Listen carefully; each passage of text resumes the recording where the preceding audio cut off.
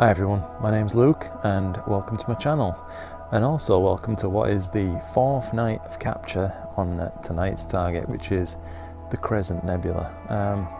With any luck, I'm hoping to get a few hours on it tonight. It really didn't look like it were going to clear up earlier, but I decided to put the scope out anyway and get it cooling.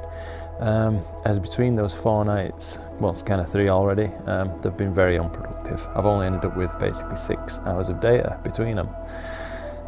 So I'm hoping to add a decent amount to that, and maybe if I can't quite finish it tonight, perhaps collect a little bit more data later in the week and take this target up to around about 10 hours of total exposure, and I think that should be enough to deliver a very nice image at the end, as it's quite a bright, well, at least a reasonably bright target. So stay tuned and let's see how it goes.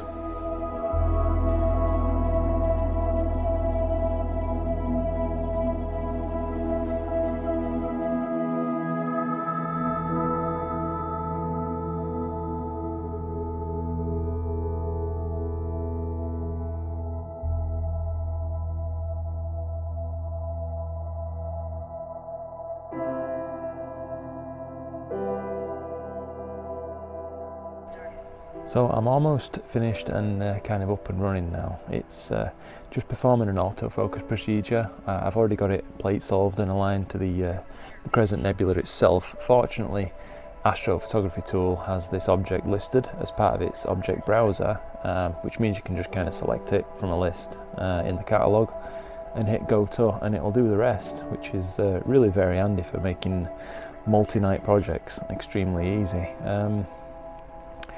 Kind of a happy side effect of getting off to such a late start tonight is normally all the other nights I've been able to take down the washing line in the garden, as otherwise it'd cause kind of strange weird lines going through the stars and things like that, but because it's taking so long to clear tonight, the object is already above that, so it's not a problem tonight, which is kind of handy. Nobody likes taking down the washing line.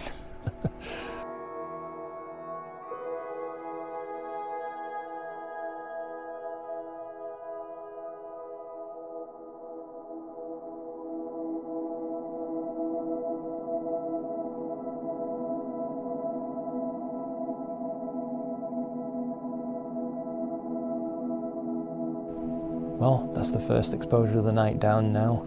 I'm shooting 10-minute exposures through the Optolong L-Extreme, and I'll just show you one on screen right now, the one that's just been taken.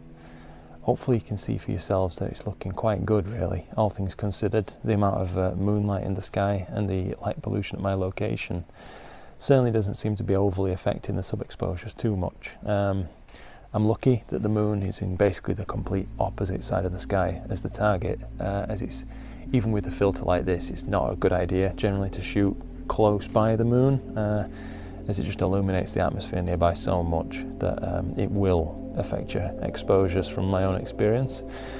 But yeah, it's looking promising, and one other nice thing about tonight is it's quite still. The air really doesn't seem to be moving around very much. It'd be a nice night for perhaps planetary photography if there were any showing, but unfortunately not, and I have other fish to fry right now, so yeah, I'm going to get a time-lapse going and show you guys a little bit of the passage of time, and hopefully come back to you soon with a load more frames.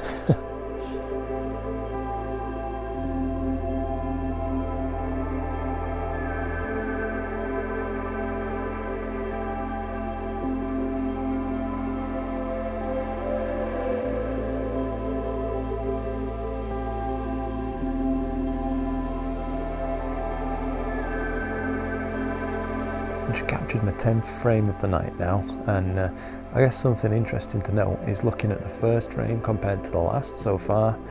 The first frame had a background ADU of like 910 units, and this one had about 760. So it's getting considerably darker as Cygnus rises from kind of the light pollution murk, and at the same time the moon just behind me here is kind of setting a bit lower in the sky now. Yeah, those two in conjunction with one another is leading to better subframes. So I'm in no position to complain.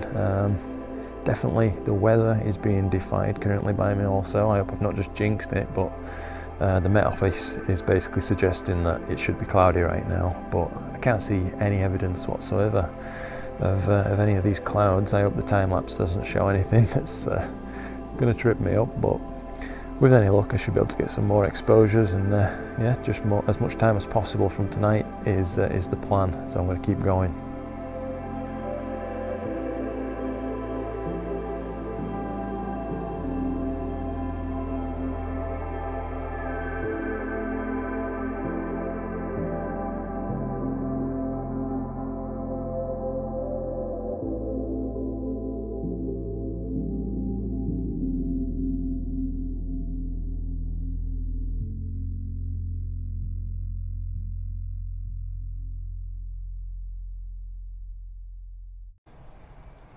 Well guys, it's the end now of what actually turned out to be quite a fruitful night.